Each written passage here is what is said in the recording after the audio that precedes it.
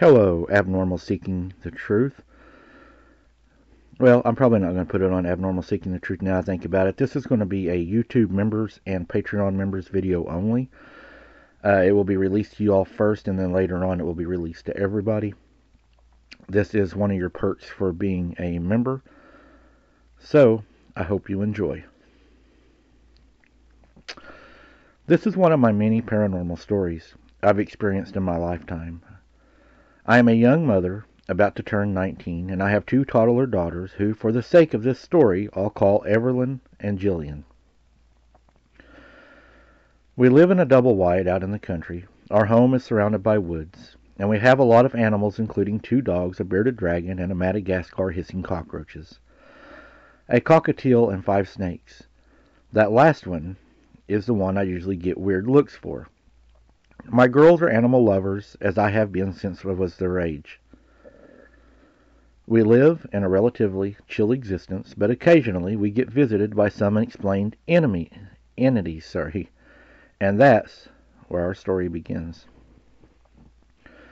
It was a warm night back in September of last year. My daughters were sleeping soundly in their beds, and I was awake washing dishes from dinner.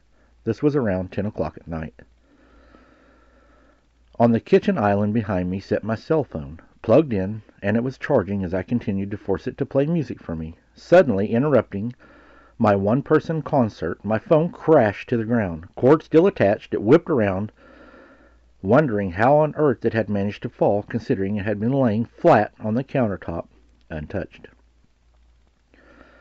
As I bent over to pick it up, I felt a gust of cold air hit me in the face, and at the same time, I made a mental note of the odd angle at which my phone cord hung. It hung in a loop which somehow did not undo itself during the fall. It didn't make any sense. The tension on the cord due to my phone falling should have pulled out of the loop. But it didn't. I picked my phone up, stuck my hand through the loop to unwrap it, and the air within the loop was ice cold. A cold shiver ran down my spine as I set the phone back on the island, and nervously went about my business.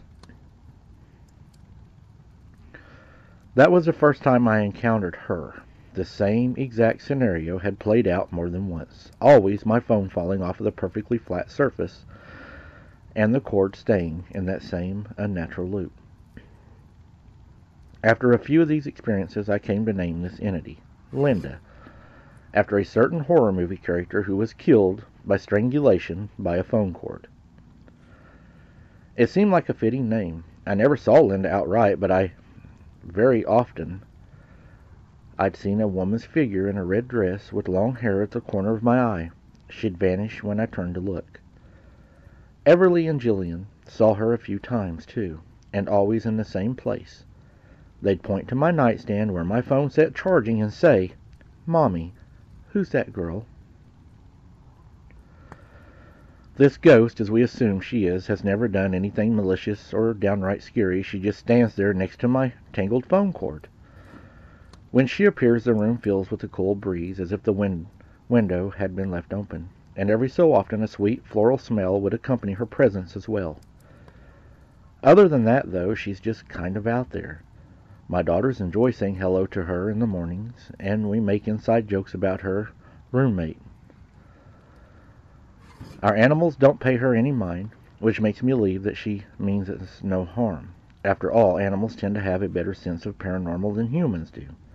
Everly likes to pretend that Lynda is her big sister, and Jillian, being only 2, just giggles and smiles when she sees her.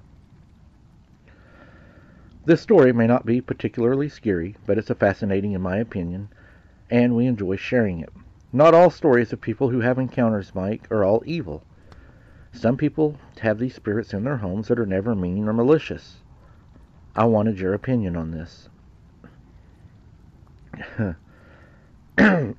Well, I believe what you're dealing with is a demon, just my opinion. I believe that you made a mistake by naming it and giving it place. I believe by you all talking to it and allowing it to be there is going to be a danger to your daughters and yourself eventually in the future.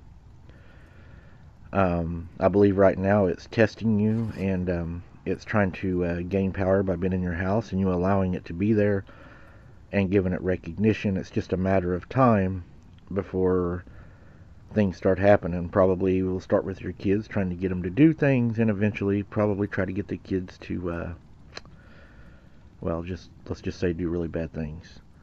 I think that you should rebuke it and have it removed from your home before it's too late. And I think that you should not give these things place, and they should be removed. That's my opinion. You wanted my opinion, so that's my opinion. I hope y'all enjoy this video. I hope that y'all comment on this and give me your opinions on what you think.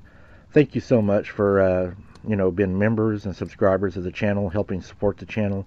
It means a lot to us. It helps us a lot, and it helps us to go out and do our boots on the ground. So thank you all so very much for this. And also to our regular listeners, when this drops to you, thank you for watching, commenting, and hitting the like. That also helps. And we all work together as a team and as a family, and we'll continue to grow and be successful.